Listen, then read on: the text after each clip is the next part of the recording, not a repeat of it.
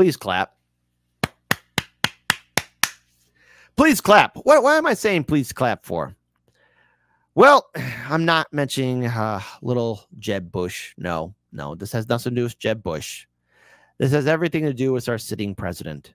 Now, I have to ask this question again. Is there anybody in Joe Biden's family that might, I don't know, sign up, kind of, sort of, maybe love him? This is elder abuse, okay? I look at this and I think this does not inspire strength. This does not inspire enthusiasm. Vote blue no matter who. Do you guys really think old man Biden has what it takes to be your dog in the fight? Probably not, because you don't got that Costco dog in you. You just don't. So let's go ahead and pull up this video here. Shout out again to Hotspot. I'm actually, this pains me to play this video. This hurts to watch because this is an old man who's clearly out of his element. Never forget, America is the strongest when we lead not only by our example of our power, but by the power of our example. You can clap for that.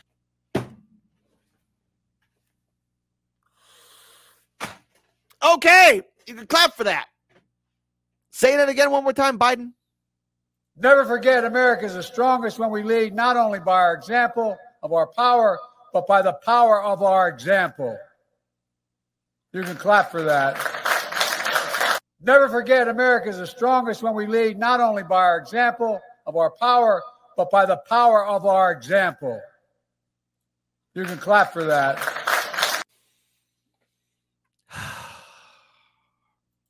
So what does that lead to when you hear stuff like that? Because this is what I just played isn't anything new. Hell, it's tame compared to what I've played on the show in the past of Biden's gaffes, his stutters, his mistakes, him falling down, all of that stuff, all of that.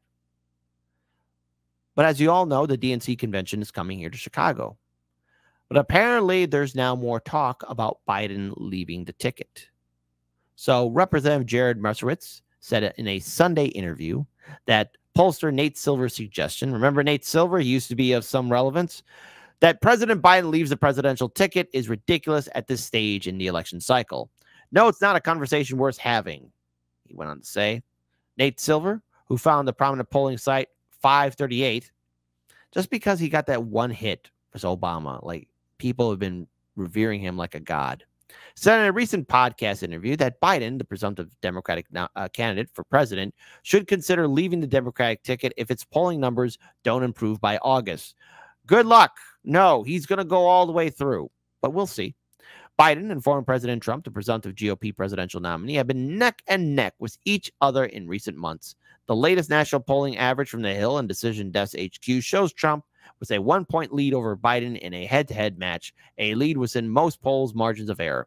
However, a recent set in New York Times and Siena College polls of battleground states showed Trump leading in 5 of 6, which Silver said could portend trouble for Biden.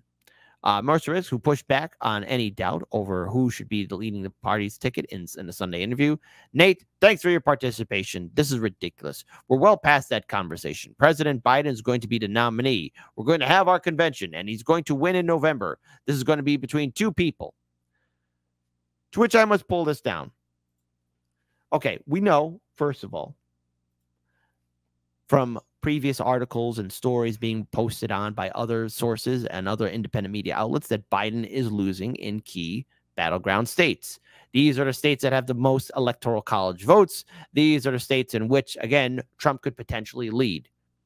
And more importantly, will once again prove that we here at Heartlands Media, we called this out, that if Biden was going to be the nominee again in 2024, that there's a very good chance he could lose. And I remember saying this way back in 2016 when Hillary Clinton was the nominee. And I said to people, hey, there's a 50-50 chance that Hillary Clinton can lose to Donald Trump. And before anyone types in the comment section below about, oh, well, what about 2020 when Biden beat Trump? Just barely he beat Trump. That's nothing to be proud of. People had to be bullied and harassed and threatened and made to feel bad because they wouldn't vote for Biden.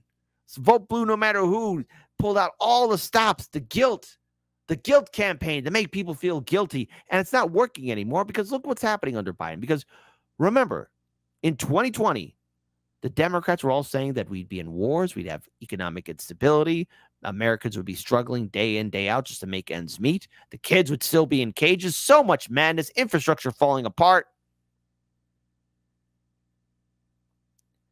And all of that happened under Biden, not Trump. The reason why you're struggling right now is, again, the failed policies of the Biden-Harris administration. And the Democrats, in theory, did have an opportunity to do the right thing. They could have implemented some progressive policies to make our lives better. They could have chosen to be better.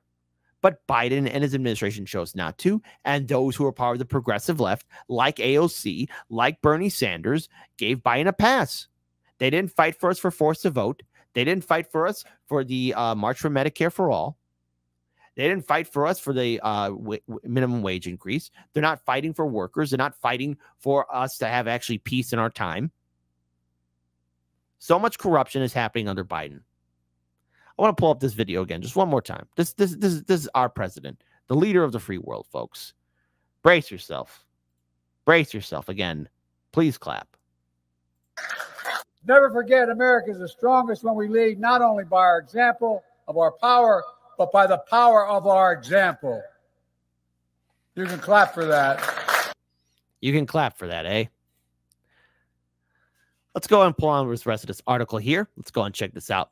The way I look at the election is, do you want Trump back or do you not? That's the crux of the issue. So that's the issue. If you're a woman's, if you're for a woman's right to choose, you won't be voting for President Trump. To which I have to say, Roe v. Wade died under who? Did it die under Biden or did it die under Trump? And before anyone says, well, wait a minute, those judges were selected by Trump. Well, the Democrats could have prevented that. If Obama actually wanted to, he could have pushed forward and have his nominee. Yes, he would have been a neoliberal nominee, but he would have been A-OK for the Democrats if he pushed it through. Maybe if he actually used his power to tell Ruth Bader Ginsburg to resign, because let's face it, she was frail and old and dying anyways. She should have stepped aside, but she didn't, because everyone assumed that Hill Dog had it in the bag. And everyone assumed that Joe Biden would make America return its soul back. You know, it wouldn't make America all great again and good again. No, Biden didn't deliver. And I said he wouldn't deliver. But because you have nutless wonders like Bernie Sanders and you have frauds like AOC promoting this BS, promoting these lies, what this should tell you is that Biden and the Democrats are in deep trouble. Their ship is sinking. They don't have what it takes. They never will. And that won't be the first or last time we see Biden making another stutter and making another gaffe, saying, hey, please clap, please clap, please clap. No one's paying attention, Biden. No one's paying attention, Democrats. We see your weakness. Everyone sees it. And if the Democrats were actually smart, they would actually pick a different nominee. Because Biden can't do it. Every day he speaks, voters see his weakness. Every day he talks, voters hear him being a frail old man. Every time he's walking about, it doesn't show a confident man. It shows a weak man. Who's in charge of this administration? Is it the vice president? Is it his staff? Who's telling the president what to do? Does the president even make any decisions anymore? We also know that, yes, he has underlying health issues. The man has a CPAP machine. And look, I get it. Hey, the older you get, you have some breathing issues. But this doesn't bring in the confidence for the American people.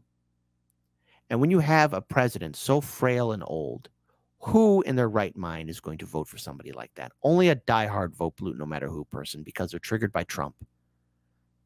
I said that Trump was going to run again in 2024.